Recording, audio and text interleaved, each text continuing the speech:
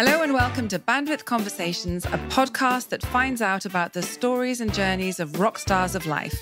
I am Katie Brewer, and my guest today worked in the British diplomatic service for nearly 40 years. He served his country in Lebanon, France, Luxembourg, Australia, Vanuatu, Spain, and served as a British ambassador to Yugoslavia during the Balkans War, was posted as ambassador to Ireland immediately following the signing of the Good Friday Agreement, and finally served as ambassador to Italy.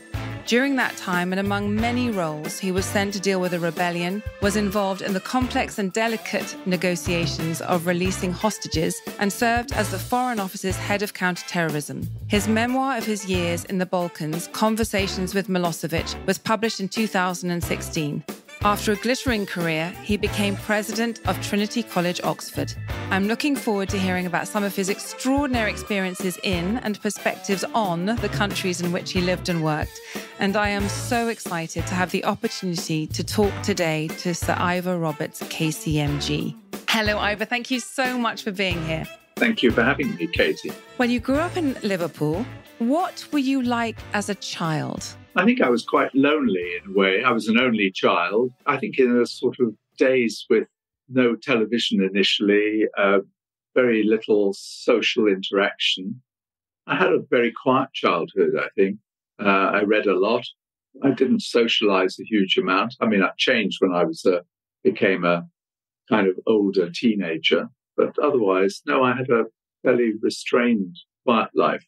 Well, you excelled at school and then you went on to Keble College, Oxford to study modern languages. How did you enjoy your time there? I think as for many people, going to university and particularly to Oxford was transformative, changed my life utterly. And the friends I made there are the closest friends I still have, nearly 60 years later. No, it was hugely exciting. I think it was an exciting time, the mid-60s, to be a young person. All sorts of things were changing. I came from Liverpool, which was very fashionable as the home of the Beatles. I had a girlfriend shortly after I arrived in Oxford who was fascinated by my Liverpool accent and used to parade me around parties and gently poke me and say something, Ivor. So I'd say something and she would say, see, sounds just like George Harrison, doesn't he? You've lost that along the way. Yes. Well, I've lived in so many countries, 9 countries, I suppose, and Liverpool's a long, long time ago, but I'm still hugely fond of Liverpool. And it was said that professors would be on the lookout for students when they were at Oxford or Cambridge to see whether they might be suited to be spies or to be members of the Foreign Office. Were you spotted? No, nobody ever suggested I do anything. The one thing I wasn't worried about was getting a job, because in that time, given the fact only, 7 or 8% of the population went to university, the idea of graduate unemployment was absolutely unknown. There was no problem. Everyone was going to get a job, just depended what. But I was never talent spotted by anyone to do anything. And I think what led me into the Foreign Office was, the fact I was studying modern languages, which doesn't offer a huge number of career openings, but obviously points the way towards something international. And I knew I really didn't want to spend my life working in the city in finance or catching the 8:12 from Surbiton to Waterloo every morning. And I wanted something different.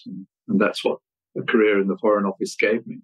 Well, yes, it certainly did, and I think I'm right in saying that your first stop was Lebanon, which is definitely a long way away from the 8:12 to wherever.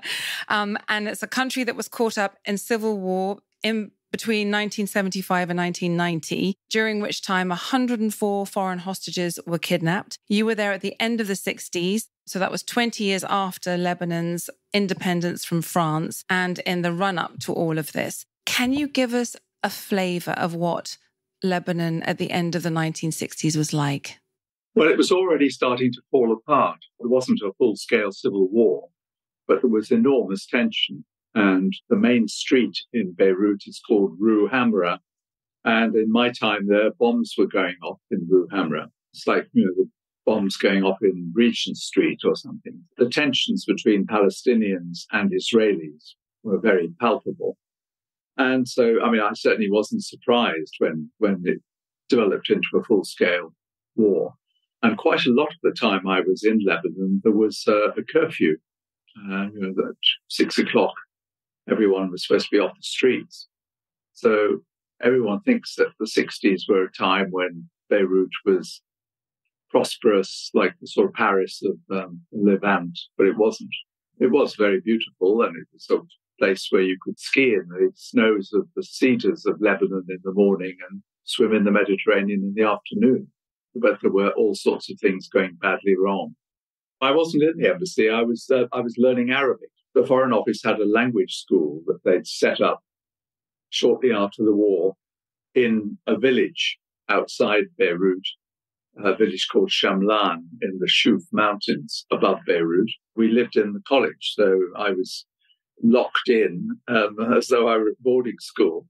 But, there was plenty to do in terms of we had our own social life within the language school. It's called the Middle East Center for Arab Studies, or MICAS, as its acronym was pronounced. There was also a lot of work to do. Arabic's not an easy language.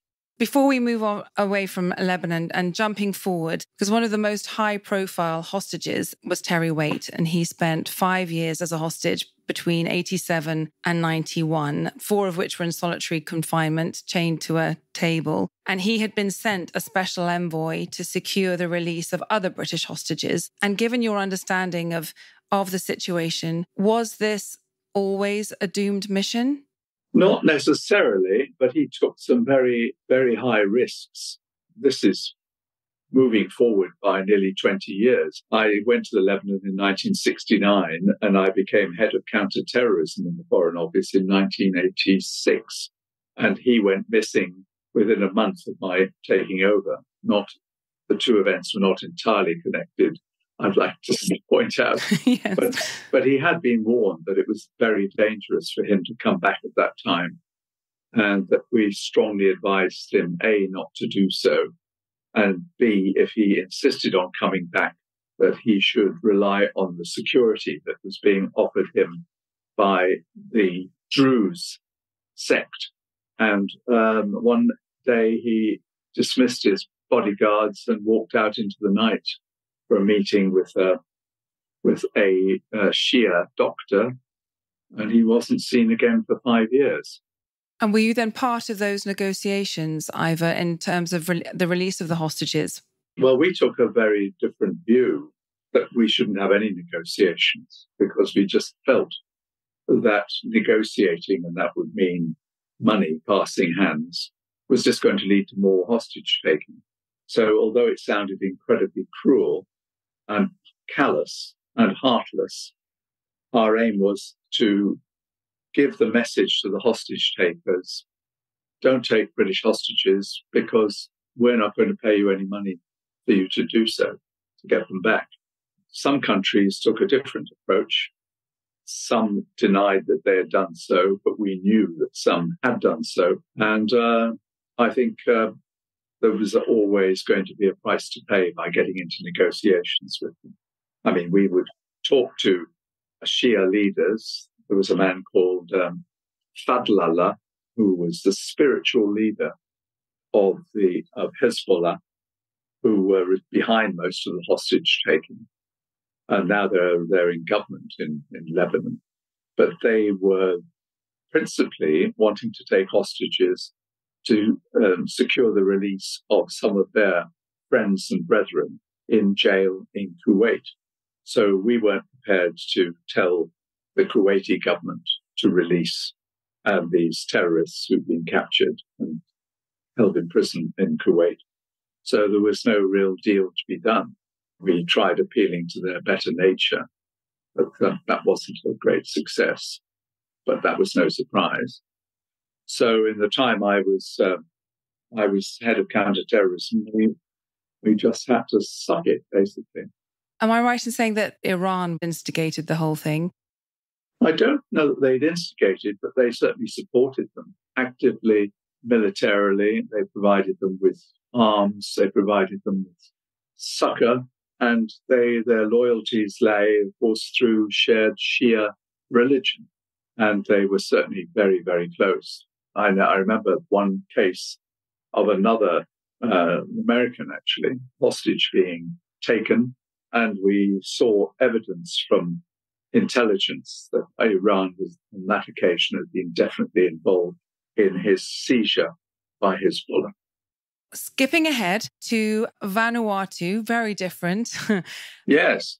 Vanuatu, for those who don't know, is a series of islands. It has a population of about 300,000, and it's in the middle of the South Pacific Ocean, southeast of Papua New Guinea, due east of Queensland. And the great majority of the population is Melanesian. It was granted independence in 1980, and you were serving as First Secretary in Canberra at that time, and you were sent there as a political advisor during a rebellion. What was your role? Well, it was all very strange because I was the First Secretary in the High Commission in Canberra, but I was back in the UK on home leave. I hadn't had any leave for 2 years because that was the way it was in those days. Australia was a long way away, and we only got home leave every 2 years. So I came home and was in the middle of my leave, and suddenly the Foreign Office tracked me down. Pre-mobile phone days, of course, but we had to give them some indication of where we were hanging out. They tracked me down. They said, we need you to go to Vanuatu. I said, where's that? They said, well, up to last weekend, it was known as the New Hebrides. Oh, I said, I've been there. They said, yes, that's why we're ringing you. And I said, so it's independent now. They said, yes, that's right, as of last weekend. Unfortunately, there's a civil war going on. And the new government has appealed to the former colonial powers, Britain and France, to come and sort out the civil wars. Otherwise, they're inheriting a country with a civil war going on independence. So I said, well, when did you think that I might go out there? And they said, well, we thought tomorrow. I said, let me explain something. We've just bought a house which we're moving into on Saturday. This conversation was taking place on Wednesday. I said, if I told my wife that I was, in fact, instead of helping the move with 2 little boys into this new house, I was leaving for Vanuatu, I think it could be divorce state. So they said, all right, well, when could you go? How about Sunday? I said, well, let me consult. So I rang my wife and I explained what was happening, and said, they want us to go out on Sunday. She said, which Sunday? I said, no, the Sunday, the day after we move in. Okay, she said, let's go for it.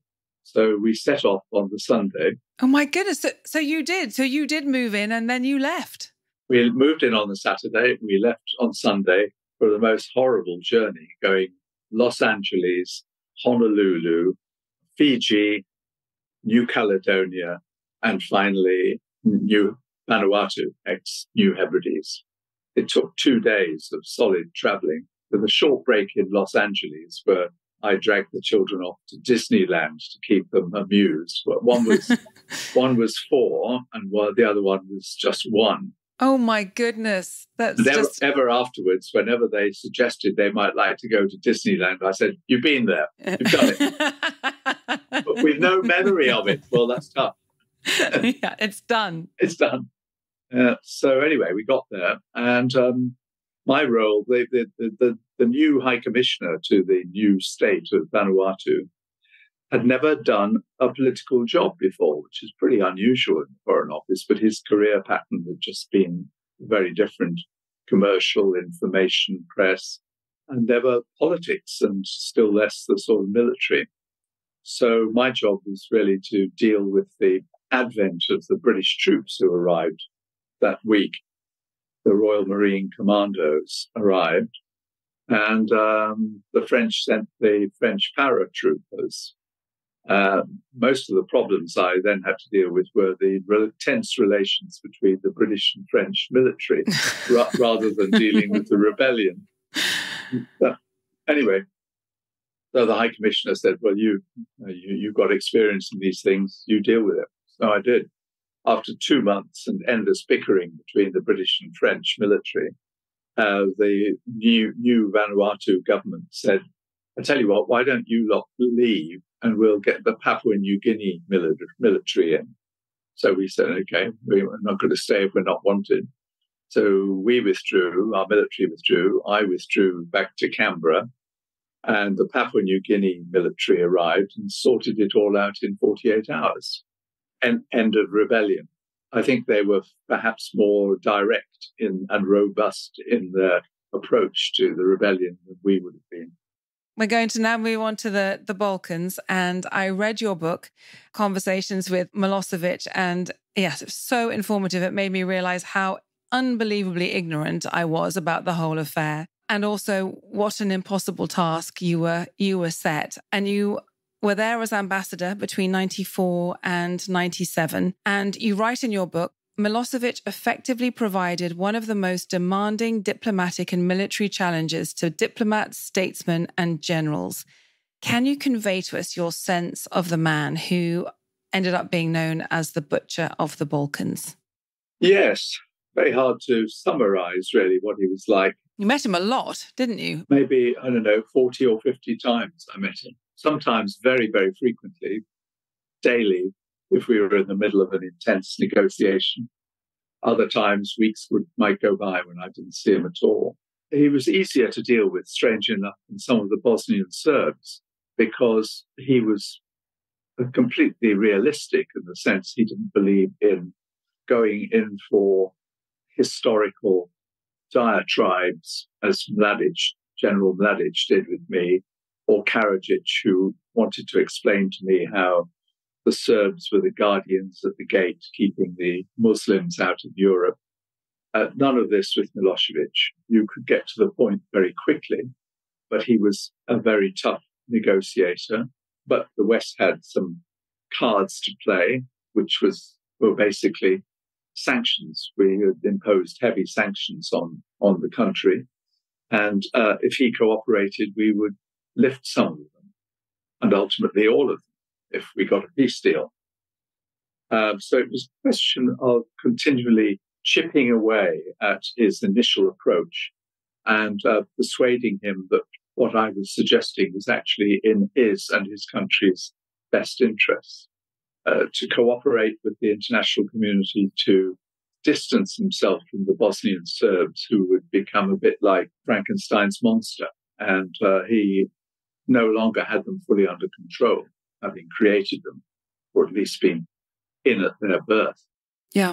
I mean, the term ethnic cleansing was first used as a euphemism during the Yugoslav wars. And in terms of ethnic cleansing, and particularly thinking about the massacre in Srebrenica, in your opinion, was Milosevic behind that, or was that a Karadzic or Mladic endeavour? We never found any evidence Milosevic was involved in Srebrenica. It wouldn't really have been logical for him to do so. He was in the middle of being the international statesman, if you like, that he was going to help bring peace to the region.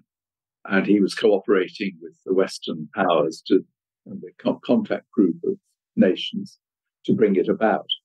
And for him to have been involved in Srebrenica would have been against his interests in that. No, it's not a question of him being soft-hearted. It's not the question that he wouldn't have done that sort of thing. He was quite capable of doing that sort of thing.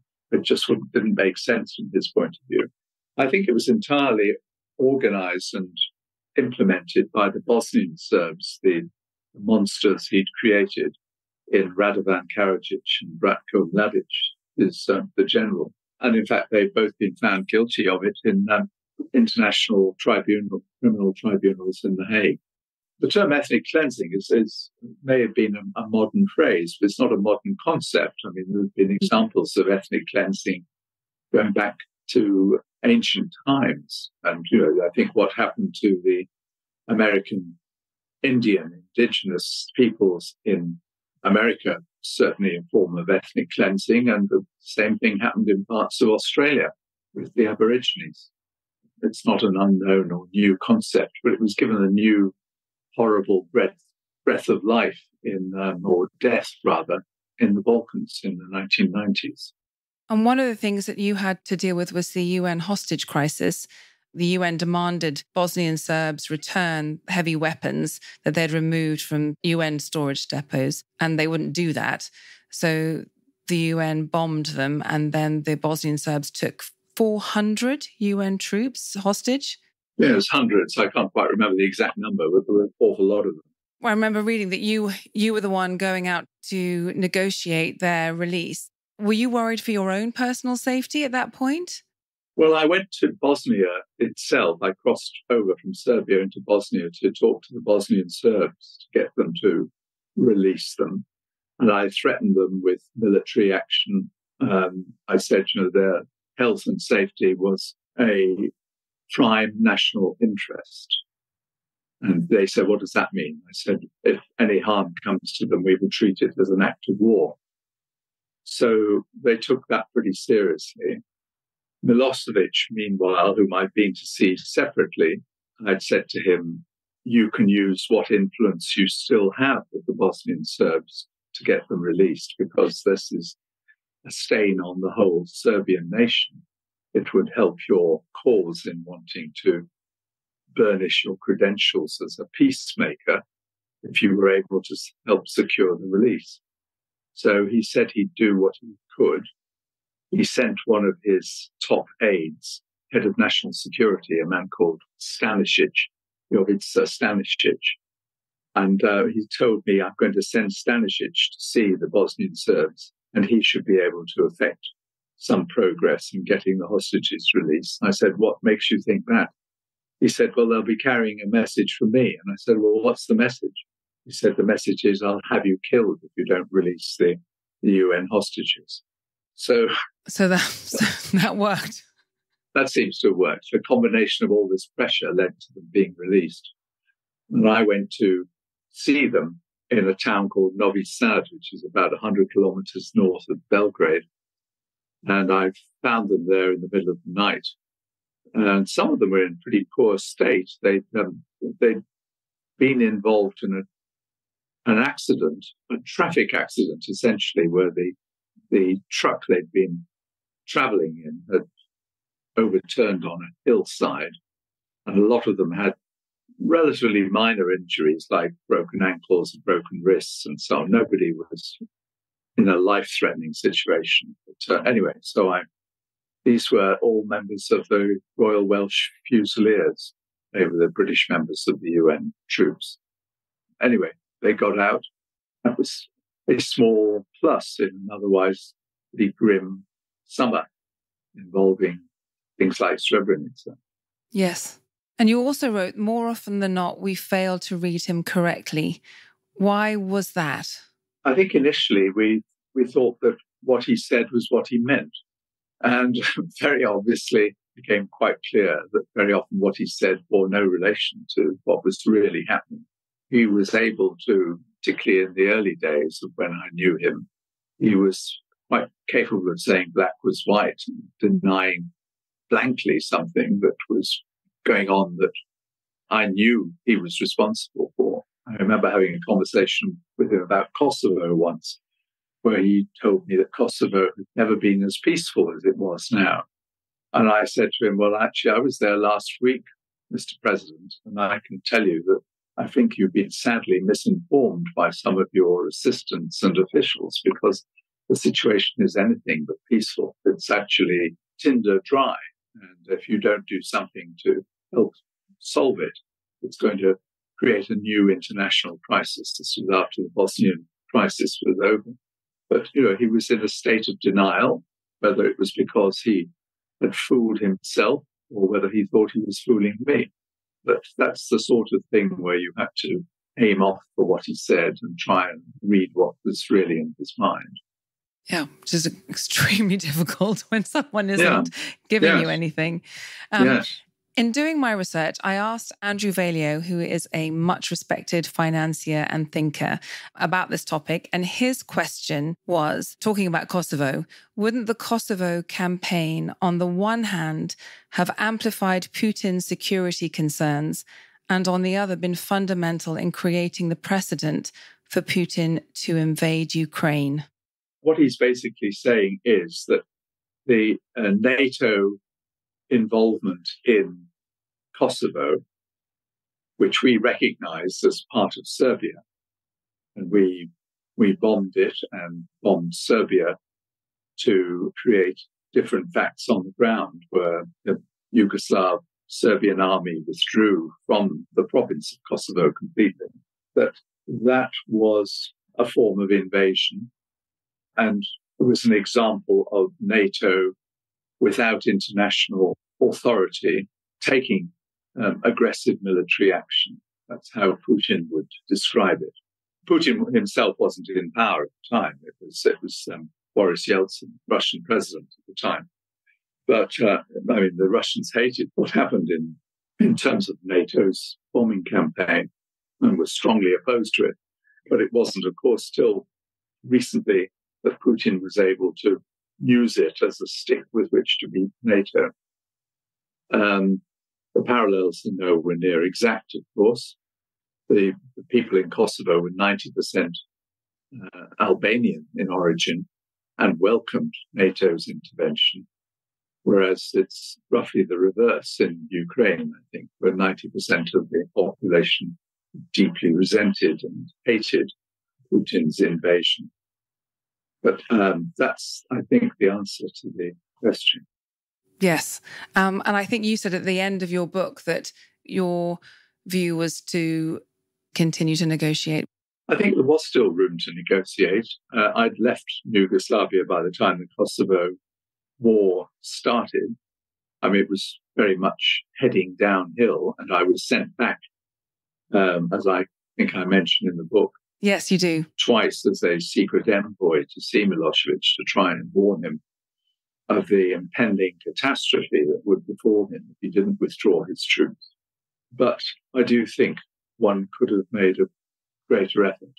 And I think the peace conference in Paris in Rambouillet, I think it was handled in a way that was as destined to lead to a failure of the negotiation and the bombing of Kosovo and Serbia. I didn't think it had to be that way. Well, before we leave Yugoslavia, you say that you hope your book sheds some light on why the former Yugoslavia died in agony. And with the benefit of hindsight, how could it have been different? Well, I think if you look at the example of Czechoslovakia, which is another product of the Versailles Peace Conference of 1919, they had a velvet divorce. They decided, actually they didn't have a lot in common, at least not enough in common to want to stay together. They both agreed. They both parted. They're both now happy members of the European Union. And not a shot was fired in anger. If you look at Yugoslavia, as it was at the end of the Second World War, and it was comprised people who were never likely to be able successfully to live together. One group tended to get into the ascendant and tried to oppress the other. While President Tito was around, he just oppressed everyone. They all loved him because they felt that he was, he gave them international prestige because he parted company from the Soviet Union dramatically and cut his ties with Stalin. He was seen by the West as an attractive third way between outright communism and Western capitalism. We, the West, invested a lot of money in Yugoslavia.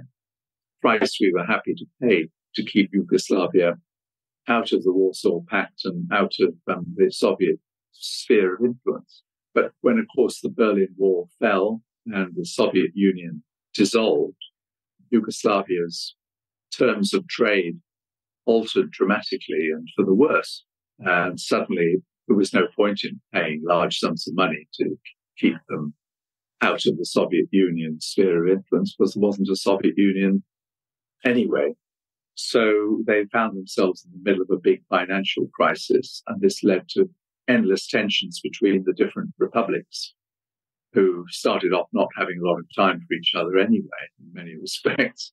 And without Tito's restraining hand, bickering between them started to get very acute. And those countries which were indeed the former Habsburg countries, Croatia and Slovenia, thought that it was the time to jump ship and successfully organized that in a way which left Bosnia feeling very exposed.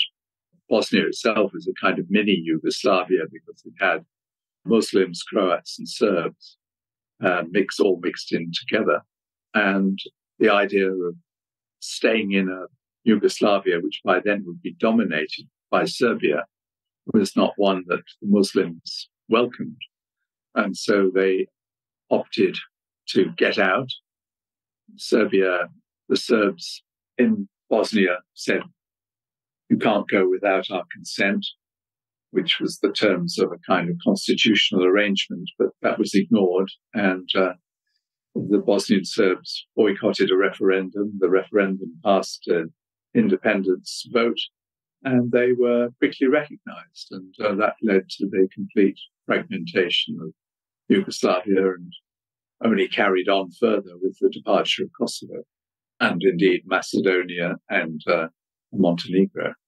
Anyone who tries to reduce the Balkan crisis to simple terms is going to risk getting into a great confusion. I think the overall message, I'd say, is that it wasn't going to survive as a unitary country, but it didn't have to break up in blood and violence. And just while we're sort of talking about Karadzic and Mladic and Milosevic and Praljak, they were all tried for war crimes. Any war crimes that are committed in the war with Ukraine, will anyone be able to be brought to justice? Because the tribunal into the war crimes was established by a UN Security Council resolution, of which Russia is a veto-wielding member. So they'll never allow that to happen. But are there circumstances under which people could be held to account? Only if they come into the jurisdiction of a country that is a member of the International Criminal Court.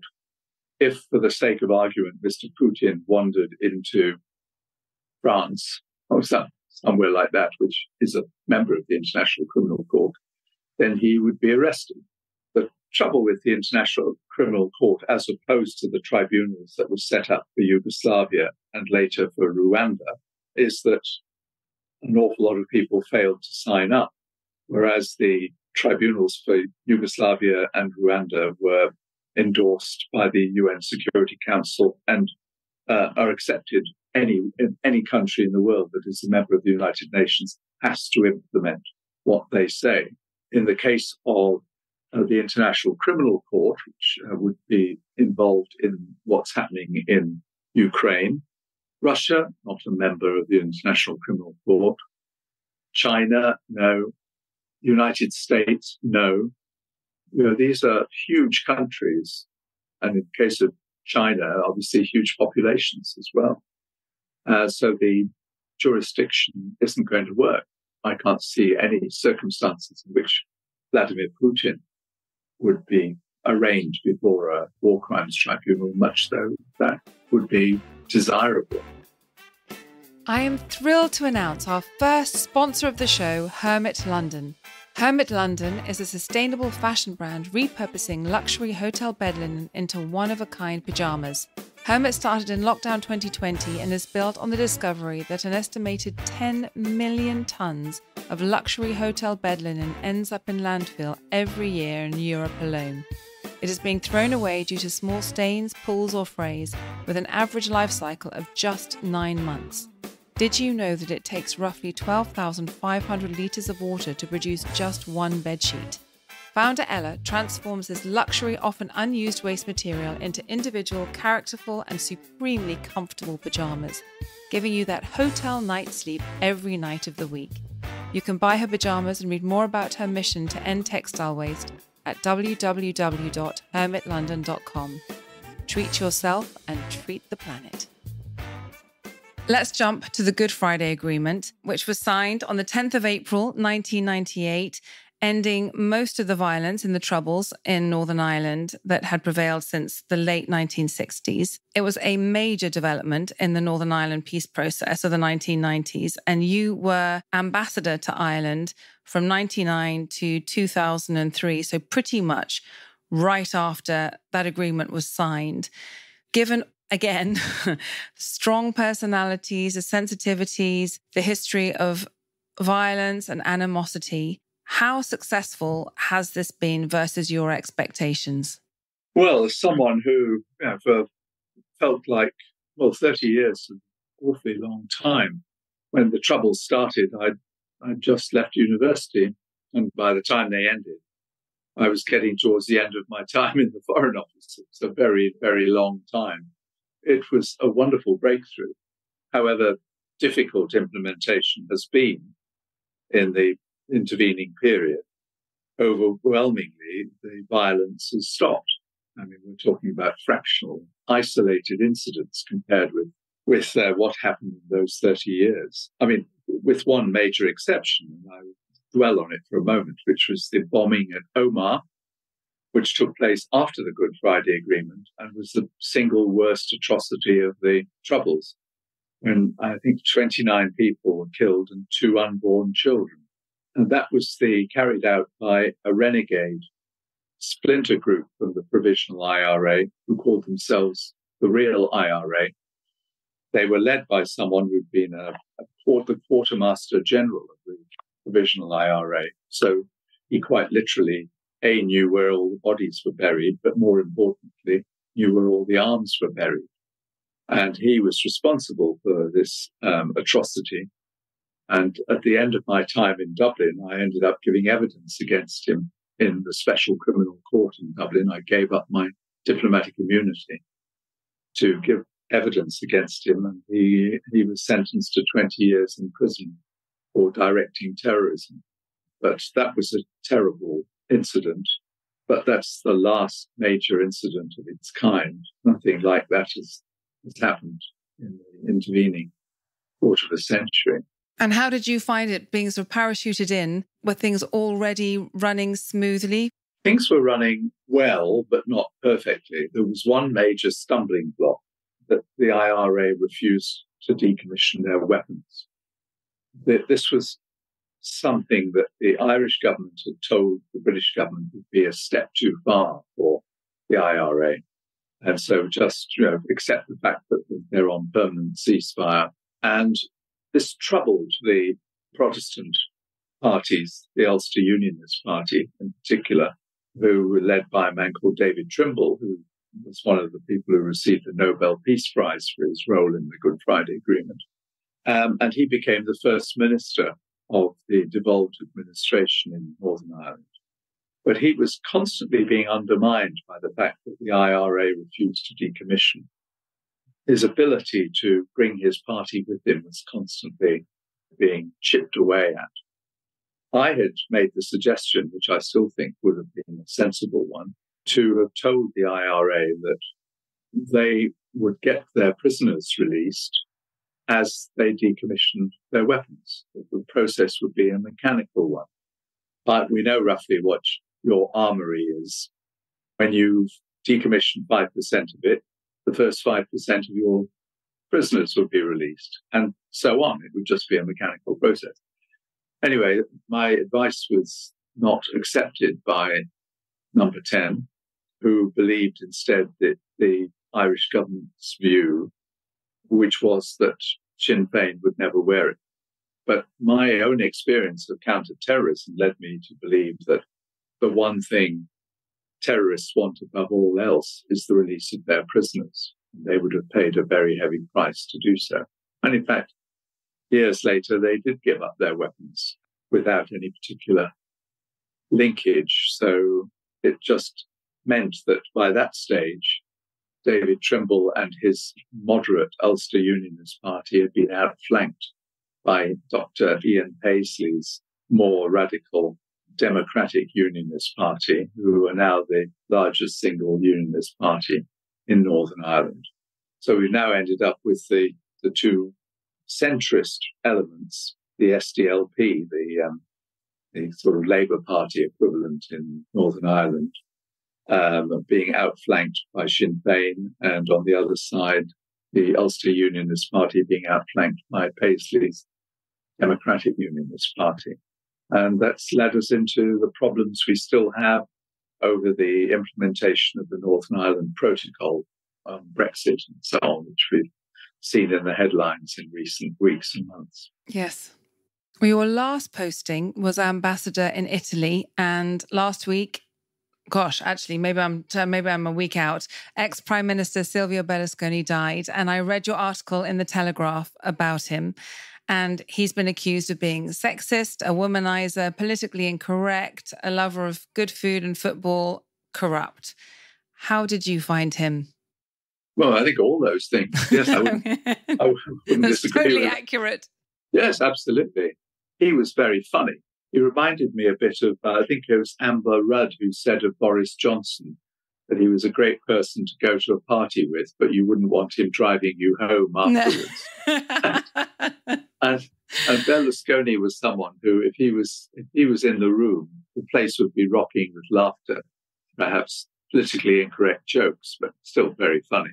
He wasn't really a normal politician. He was a showman, and he enjoyed hugely the power that he exercised in politics, but also over women. And he was quite prepared to use money shamelessly to persuade women to attend his highly dubious bunga parties, which I'm glad to say I was never at or indeed ever invited to. But I remember he did tell me a very terrible joke once.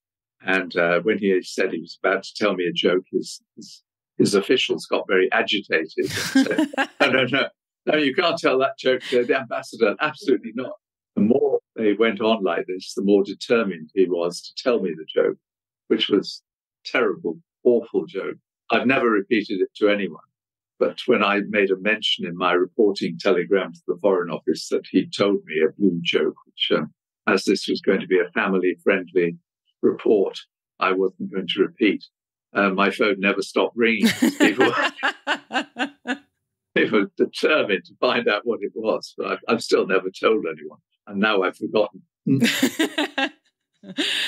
Well, on the 24th of September 2006, which was your 60th birthday, the Observer's Penn Dennis column reported that following your outspoken valedictory report, the Foreign and Commonwealth Office had decided to abandon its centuries-old tradition of allowing departing diplomats to speak their minds. What did you say?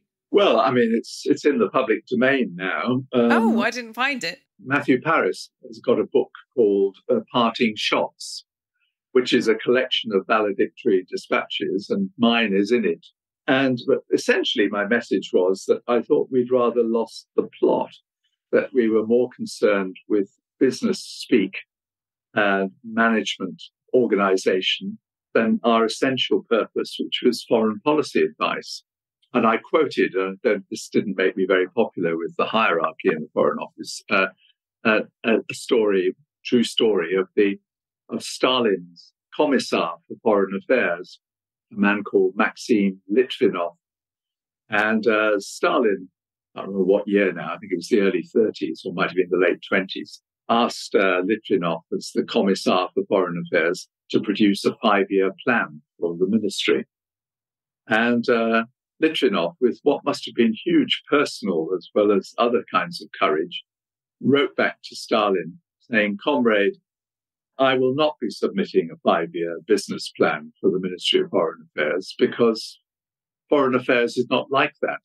We cannot predict how crises will erupt around the world, events which we are unable to control, completely beyond our ken, and this would be a nonsense."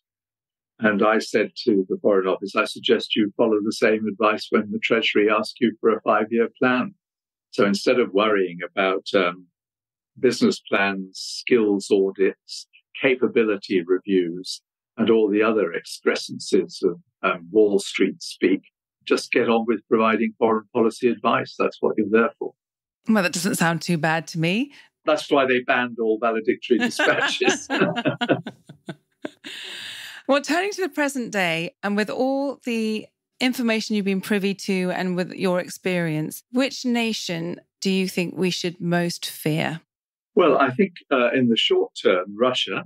After all, it's led by someone who is dangerously unstable, who is reckless and ruthless in a way we haven't seen for decades. He has access to the largest nuclear arsenal in the world, and he is, in fact, not only has access to it, he's in sole control of it. I haven't entirely ruled out the prospect of his being willing to use nuclear weapons if he feels that the alternative is his and his country's destruction. He feels that if Russia is defeated in this war, that it will lead to the fragmentation of the whole of Russia. And if Russia is destroyed, he doesn't see it as particularly worse if the world is destroyed. He's made these sorts of comments, which is very frightening. I fear Russia under Putin, or indeed any of his immediate acolytes, as I feel that they are a dangerous crew. Some of them, from their comments, are even more reckless than he is. But they can talk big, but it can be fairly meaningless because they don't actually have the power to control nuclear weapons. Only he does at the moment. But if he falls for some reason, the people around him are not a bunch of liberal Democrats. And I think the day when we can look at normal, progressive, democratic Russia is still a long way off. We all had high hopes of it after the fall of the Soviet Union in the Gorbachev-Yeltsin era. But that's been completely overshadowed now by the Putin experience. And who knows when we're going to get back, if we're going to get back to something approaching the Yeltsin-Gorbachev era.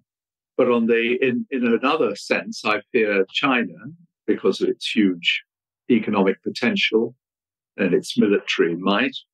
The way it's increasing its military resources is quite frightening, whether it's ships, submarines, missiles. It's very worrying. And of course, there could be a major showdown over Taiwan. But I don't see that happening in the immediate future. And I don't also think that from what President Xi has said, he's been very robust about nuclear activity, and the idea that there should be any use of nuclear weapons is something he regards as anathema. If he sticks to that, well, at least that's something. Of all the politicians you've met, which one did you respect the most? The political figure in my own side, in British politics, whom I admired most is Lord Carrington, Peter Carrington, who I think his decision to resign over the Falklands was the sort of decision which contemporary politicians don't seem capable of taking. It was actually the wrong decision because it wasn't he who should have resigned. It was other people who should have resigned who were responsible for creating the circumstances in which Argentina felt that it was safe for them to go ahead and invade the Falklands. But Peter Carrington, when asked about this, said he felt someone should accept responsibility and nobody else seemed inclined to do so. So he thought he should. And it was a product of his background and generation. He was a man of enormous integrity and capacity. I mean, his negotiation over Zimbabwe, bringing about the peaceful end of white rule there, was a significant achievement. It was just a tragedy that his career should end in that way over the Falklands. I mean, he had a distinguished career subsequently as the Secretary General of NATO, but there's no political figure whom I admire more than Peter Carrington. What makes a good diplomat? Having met you before, you're a fantastic listener. Hugely important. You need patience, tact, an ability to listen, ability to understand, to be able to read people, coming back to the discussion of Milosevic, ability to understand what people's bottom line is, not just what their ostensible demand is, what are their underlying concerns and how can you address those? If you can't move some way to meet their underlying concerns, you're never going to achieve a proper solution to any particular diplomatic problem. So yes, an ability to listen and to interpret what you hear is probably the most single important thing. And after all this, you could have retired, you could have gone back to Vanuatu and done a lot more diving. But instead, you end up in education as Master of Trinity College, Oxford. And I guess there's quite a lot of crossover between being ambassador and being the head of an Oxford college is, because there will be lots of meetings, lots of discussions, negotiations. But aside from the content of what you're discussing, how does the level of consensus, the pace of discussions and timelines differ from one role to the other? It's a bit of a culture shock. I've been an ambassador for my last 3 jobs. So for 12 years or thereabouts, I had taken advice from whoever in the embassy I thought could usefully offer me advice on a particular topic. And then I take a decision.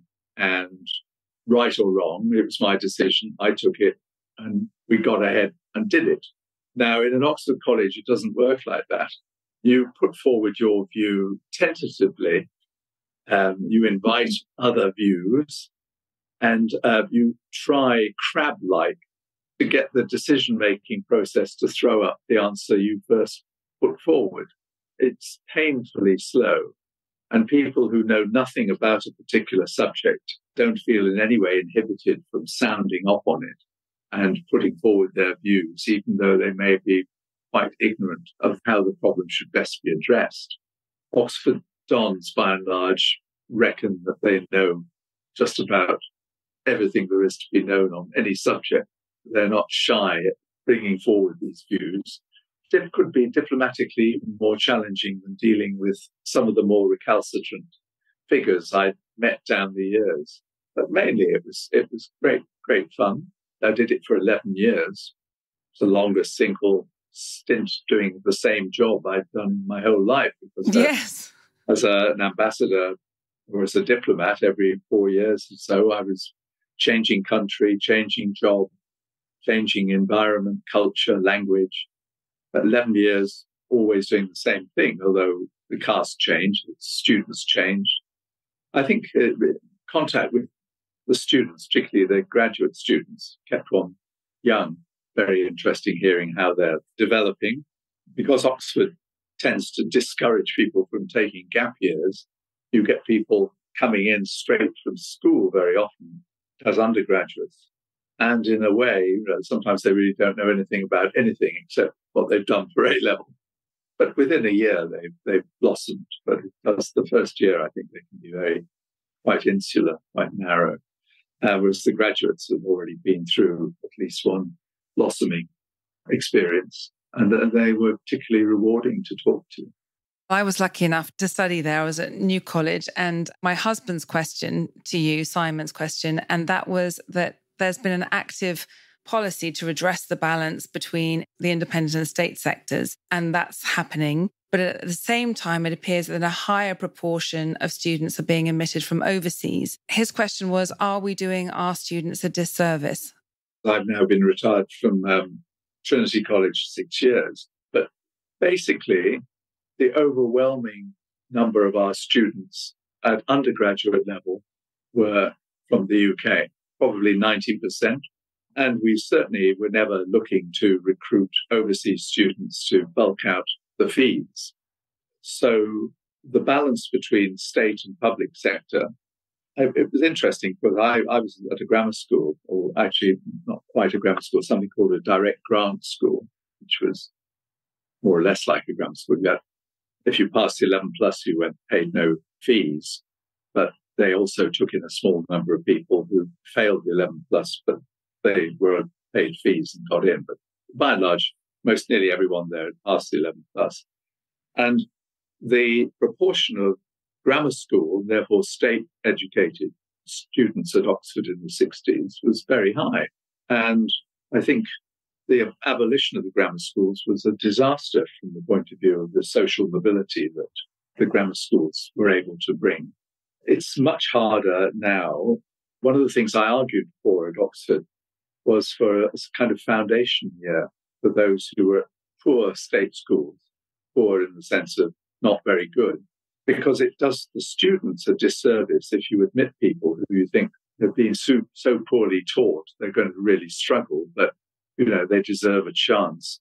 And they may get very demoralized if they find they can't write essays, they're not trained to think. So a foundation year seemed to me a good way of dealing with that, of encouraging people from underperforming state schools but with real potential to come and spend a year and then to sit the Oxford entrance exams, having had the benefit of that. And that, I think, is now increasingly being considered, but it wasn't being considered when I was at Trinity. I think the important thing is that there should be no discrimination, that we should always be looking for the children with the most potential to benefit from an Oxford education. And if it's from the state sector or private sector, it should be indifferent. In terms of overseas students, the bulk of graduates come from overseas. They're about, I think the last time I looked at the figures, they're around 60%, maybe a bit more from overseas. But that's perfectly understandable that for graduates, I mean, I had a place at Harvard to do a second degree, for instance, which I unfortunately wasn't allowed to take up. The Foreign Office didn't think that this was a useful way of my indulging myself. But I would wanted to experience an education in another country, and I think that's a very common experience. And a lot of international students want to come to Oxford to do a second degree and a master's or a doctorate. And I think that's perfectly reasonable. They pay high fees, but no higher than I would have had to pay at Harvard or something unless I got a scholarship. So I think there is that distinction. I think it's right that a British university should overwhelmingly educate British students for their first degree. And that's what we do. Ivor, thank you so much. And I know there is lots of things that we haven't had time to discuss because we haven't talked about the books that you've written on diplomatic practice. But I'm just going to end up with the famous French diplomat, Talleyrand, advisor to Napoleon. He remarked, "A diplomat who says yes means maybe, a diplomat who says maybe means no, and a diplomat who says no is no diplomat." is no diplomat, which you know in spades. But you've demonstrated so beautifully what an asset you've been to our country, and goodness me, the work that you've done on all our behalf. So grateful to you for sharing your thoughts with us all today. Thank you so, so much, Ivor. Thank you so much. It's been a huge pleasure. Thanks for having me. You've been listening to Bandwidth Conversations. Thanks to Anna B., Head of Marketing, to Matthew Passy and all at the podcast consultant, to Bagawai for the music, to the Money Maze podcast. Thank you for listening. Any feedback, please email me, katie@bandwidthconversations.com. Please sign up on our website, www.bandwidthconversations.com, so we can notify you about new podcast releases. We hope to see you again soon.